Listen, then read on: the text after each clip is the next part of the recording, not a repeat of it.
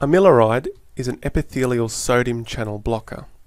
It blocks the sodium channels in the collecting duct of the nephron, leading to a reduced sodium reabsorption from the lumen or the filtrate into the blood. This indirectly inhibits the sodium-potassium pump on the basolateral surface of the collecting duct cell, leading to a decrease in the potassium secretion into the tubular filtrate. This consequently reduces the potassium efflux into the urine and has a modest increase in the sodium excretion and decrease in the potassium excretion in the urine.